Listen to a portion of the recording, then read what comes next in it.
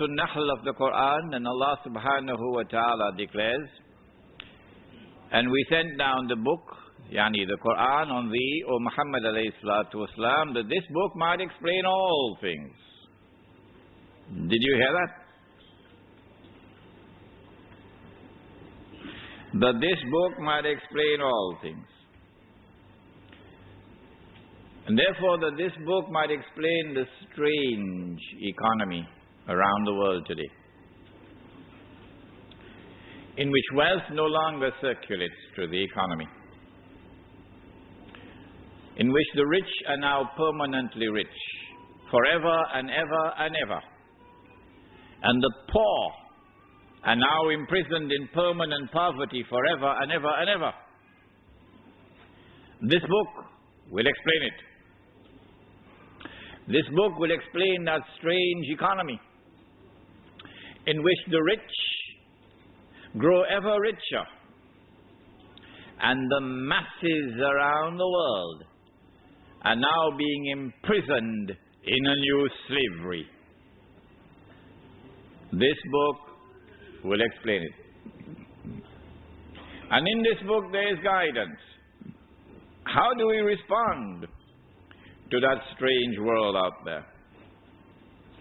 That explanation and that guidance have come from Allah subhanahu wa ta'ala as rahmah.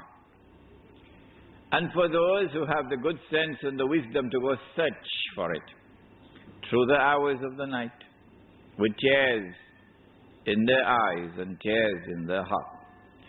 And when they find it, Allah subhanahu wa ta'ala blesses them with it.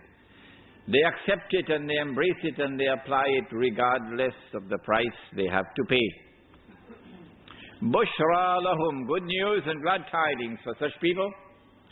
They will understand what others cannot, not even with a PhD from the London School of Economics. They will understand what others cannot. And they will succeed when others will not. We praise Allah subhanahu wa ta'ala and glorify Him this night. And we beseech Him most humbly for His guidance and for His blessings and for His protection. Most of all, His protection. For not all who come are friends. We beseech Him for His guidance and His blessings and His protection as we attempt to address and to explain the subject Islam and money, Islam and the international monetary system. And we pray for peace and for blessings on all His noble messengers, and in particular on the last of them all, the blessed Prophet Muhammad sallallahu ta'ala alayhi wa sallam. Brothers and sisters in Islam, assalamu alaikum rahmatullah.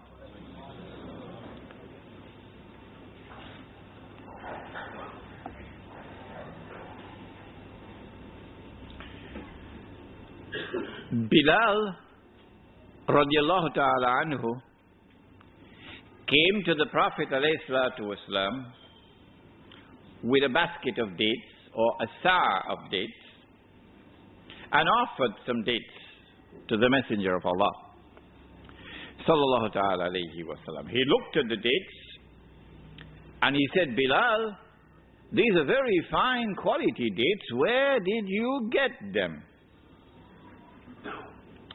Bilal radiallahu ta'ala anhu replied and said, O Messenger of Allah, I had 2 baskets of inferior quality dates, or 2 sa'as, and I exchanged them for this 1 basket of superior quality dates, or 1 sa'a of superior quality dates. That's how I got them.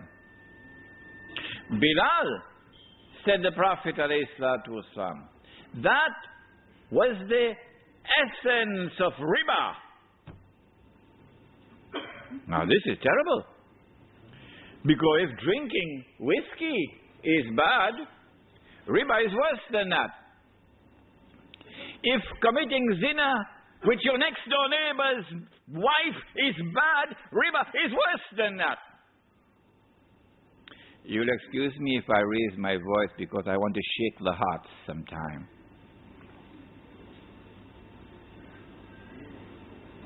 This is the essence of riba. Riba, we know, is lending and borrowing money on interest. When money is lent on interest, Allah declares, that is not business. He says, أَحَلَّ اللَّهُ الْبَيْعَ وَحَرَّمَ الرِّبَى.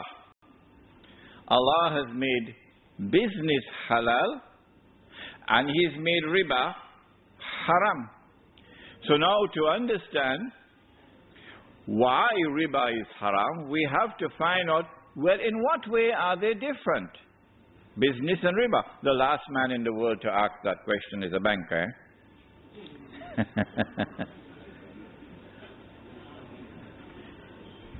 The difference between riba and business, of course, you understand it. That it is in the essence of a business transaction that you must embrace risk. You can either make a profit or suffer a loss. That's business. In riba, you don't have any risk. You either eliminate it or you immunize yourself from it by minimizing it. So you could only make a profit regardless of the size of the profit, no loss. Well, what's the harm in that? The harm is that when you eliminate risk, Allah subhanahu wa ta'ala is now faced with a people who have shut the door. He told them, don't shut this door.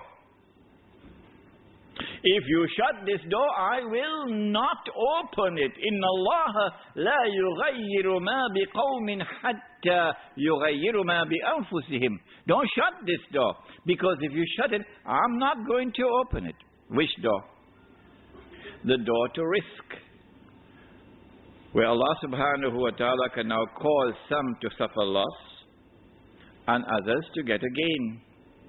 So He can distribute wealth and He can redistribute wealth so that wealth will circulate through the economy. But now when that door is shut, when an economy is based on riba, lending and borrowing on interest, the rich will now remain permanently rich and the poor will remain permanently poor. If you still not understood, this book will help you. Took me 4 years to write it, The Prohibition of Riba in the Quran and Sunnah. And this one will help you to muster up the courage to read the bigger one, The Importance of the Prohibition of Riba in Islam. But there is another form of riba. If you meet a man coming to the market to sell his goods,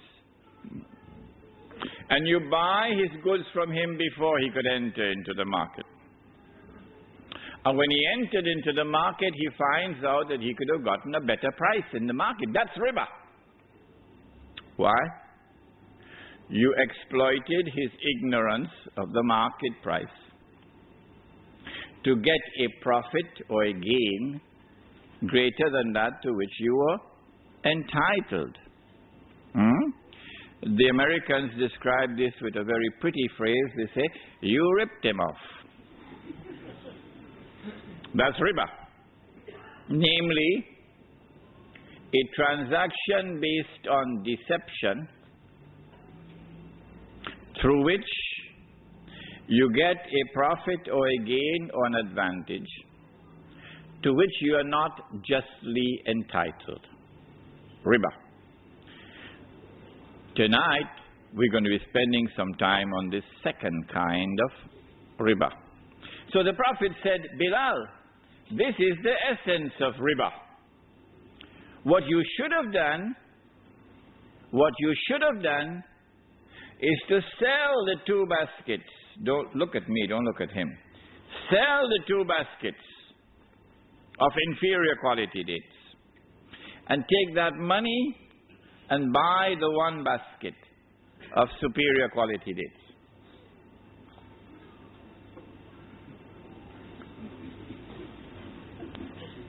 And so they had equal value. Equal value. And so it was haram to exchange 2 baskets of dates for 1. It was riba.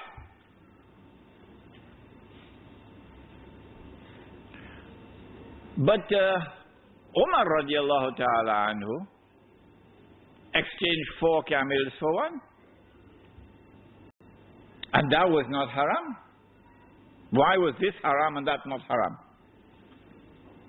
And Ali radiallahu ta'ala anhu exchanged 20 camels for 1. These 20 may have been baby camels, and this one may have been a pregnant camel. And there was not haram.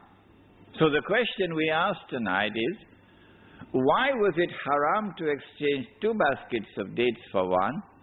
And there was riba. But it was not haram to exchange 4 camels for 1 or 20 camels for 1. That's a good question, isn't it? You're lucky I don't have the time to question you tonight. To answer that question, we must go to another hadith. And you've all heard this hadith before, all of you. It is in Sahih Bukhari. The Prophet sallallahu ta'ala alayhi wa sallam is describing a transaction in which there is an exchange of gold for gold, or silver for silver, or wheat for wheat, or barley for barley, or dates for dates. This is the one, dates for dates. Or salt for salt. And he is declaring, once it is like for like, it must be equal for equal. 2 baskets on this side, you must have 2 baskets on this side. If not, it is riba. Why is it riba? Remind me to answer that question if I forget. Why would it be riba? If I exchange 2 baskets of dates for 1, why? Before we answer that question, and also remind me, because I forget, remind me to answer the question, why is the 4 camels for 1 not riba? Okay. When we look at this hadith, there are 6 items mentioned. 2 of them are precious metals, gold and silver, and the other 4 may be described as commodities. What is there which is common to all 6 of them? There are 2 things which are common to all 6 of them. The first is this, that all 6 were used as money in the market, in Medina. If there was a shortage of gold and silver coins, they would use dates as money in Medina. The second thing which is common to all 6, which the Prime Minister of Malaysia has only now understood, when the sun is already setting, is that in all 6,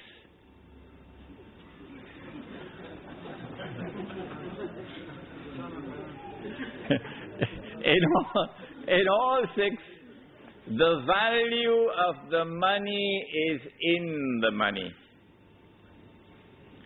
In other words, in all 6, the money had intrinsic value.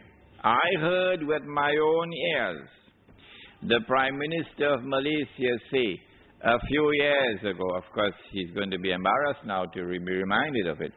He said, money has no intrinsic value. Now, he's backpedaling because now he's beginning to learn a little thing from us who are teaching the subject for years now. And so the 2 things which are common are, number 1, all 6 were used as money. And number 2, in every case, the money had intrinsic value. Welcome, brothers and sisters, to Sunnah money. You never heard of it before. You heard about the Sunnah, the bed. You heard about Sunnah, Salat. But you never heard about sunnah money before. First time. What is sunnah money? Sunnah money is either precious metals or commodities. And sunnah money is money which has intrinsic value. It is sunnah. And we've abandoned it today. This is riba.